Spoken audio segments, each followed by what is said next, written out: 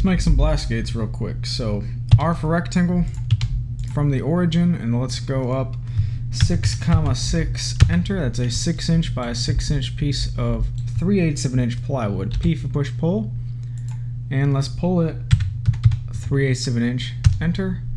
Spacebar, triple click, G for component, enter. Let's drop some material on there just to give it a color, and there's our plywood. Now the centerpiece is going to be the gate, and it's going to come from that same 6" piece of plywood. So R for rectangle, and let's go down here, and let's see, the first dimension is my width, so let's go with 5/8 of an inch, comma, enter. And all that did was modify my first dimension, 5/8 of an inch. P for push pull, let's pull this out 3/8 of an inch, enter. Spacebar, triple click, G for component, enter. And it is plywood, but I'm going to drop a different color on it. M for move, control brings up copy from one side all the way over here to the other side. Actually, let me line these up better. There we go.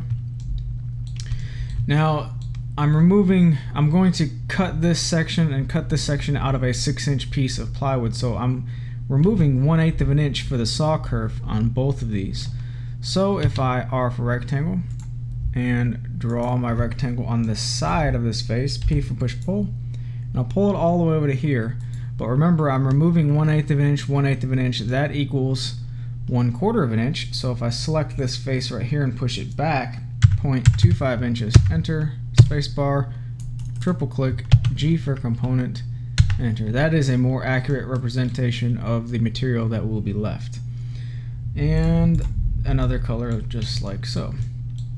I want the gate to be centered, so M for move, and I'm going to grab it at the midpoint, and holding shift to constrain to the red axis, I'm going to reference off the midpoint of this piece back here. So now I know that that is perfectly centered. M for move, and let's grab this corner and move it in. Let's grab this corner and move it in. Now that's the gate part and the two guides on either side. Let's grab one of these, Q for rotate, and somewhere right around here let's just drop another one like so. M for move, and let's grab it from this midpoint and drop it off right there. So now this piece will be sliding up and down as acting as the gate. On one side we need to draw a piece of pipe, and on the other side we need to draw a piece of coupling. So we need to find the center point, and C for circle. If I just hold my mouse over the midpoint, it says midpoint in component, hold my mouse over the midpoint over here, and now it'll snap to the intersection of both midpoints, which is the midpoint of this rectangle. Now the pipe has a diameter of 4 1/4 of an inch, so let's say 2.125 for the radius. F for offset, and let's make the thickness of the pipe 1/16 of an inch. It doesn't really matter at this point. Let's click the inside, delete that area. P for push pull, and let's pull this out 2 inches, enter. Spacebar, triple click, G for component, enter. Now we used pipe on this side, so we took our diameter and went to the inside of it. On this side we need to use a piece of coupling, so we're going to take our diameter and go to the outside. C for circle, and let's grab this midpoint again. Let's grab this midpoint and let's connect them. And let's go with a radius of 2.125 again. And this is a coupling, so the interior is 2.125, so F for offset, and we're going to go to the outside this time, and 1/16 of an inch is just fine for reference. Spacebar, select the inside, delete it, P for push pull, and let's pull this out 2 inches, enter. Spacebar, triple click, G for component, enter. Now we have all of our components here minus the handle.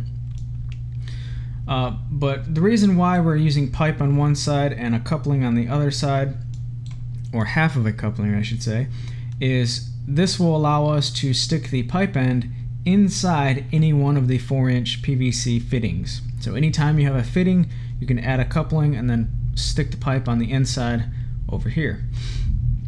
Now let's cut our holes out, but remember that these two pieces are copies, so let's just right click on one of them and say make unique. You are no longer a copy.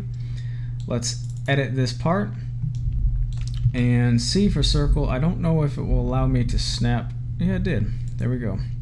Snap to the inside of this circle, and P for push pull. Let's push this in 3/8 of an inch, enter, space bar, and click outside of a part.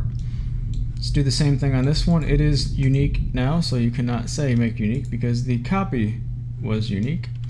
Let's double click to edit this part, C for circle, and let's go from this edge, see if it'll let me snap to the center, which it does, and go back to it.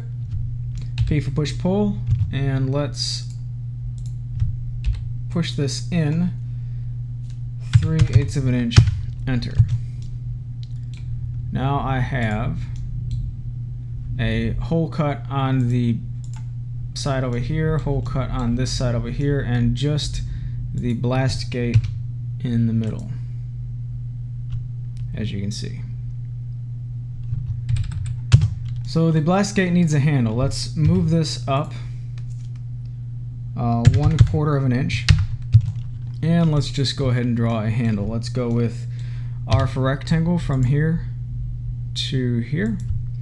P for push pull. This is 3/8 of an inch, so if I go, I don't know, just that's fine right there, and let's go up 0.5 inches, so 0.5 plus 1/4 is 3/4 of an inch material.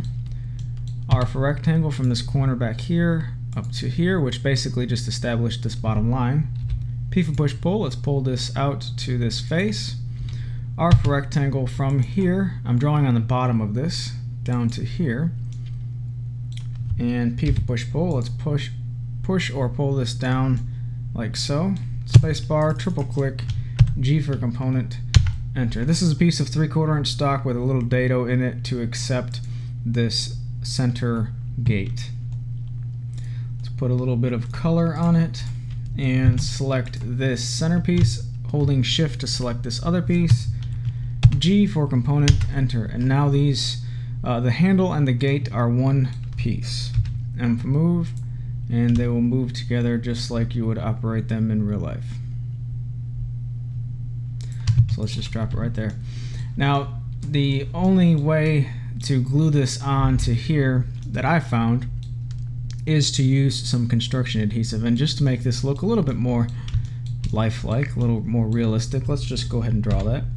So alpha line from here, let's go up the green axis and let's just go 0.75 inches, enter. Alpha line from where we started, let's go along the red axis, 0.5 inches, enter.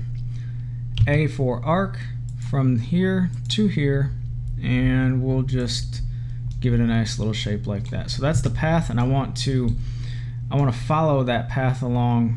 I'm sorry, that's the profile, and I want to follow that profile along a path. So let me really quick alpha line from this side over to this side, C for circle, and draw a circle in model space. Let's click this line to delete it, click this area to delete it, and I still have this circle and model space. So I selected the circle, follow me, and this is what I want to follow me. So if I was to put a bead of construction adhesive all the way around the edges and then smooth it out with my finger, that's what it would look like. And construction adhesive, there we go. Same thing with the other side real quick, just to make this a little bit more lifelike. So 0.5 inches, enter, and that was wrong. Alpha line from here along the red axis, 0.5 inches, enter, there we go. Along this end point, alpha line, let's go up on the green axis, 0.75 inches, enter. A for arc from here to here, and just right there looks good. L4 line from here to here, C for circle from the midpoint to right there. Let's select the line, let's select this area, delete both of them, and finally select the remaining circle. That is my path. Follow me. What do I want to follow along that path? I want this to follow along it. Let's go back to my materials and drop that on. So that is the realistic looking blast gate for 4-inch PVC pipe. You've got a piece of pipe on one side that will fit inside of a fitting. You have a coupling or half of a coupling on the other side to allow pipe to fit in between, and you have a gate that will slide up and down to open and close airflow. And that's exactly what I'm going to be making. But anyway, I hope you found this helpful, and you guys have a great day.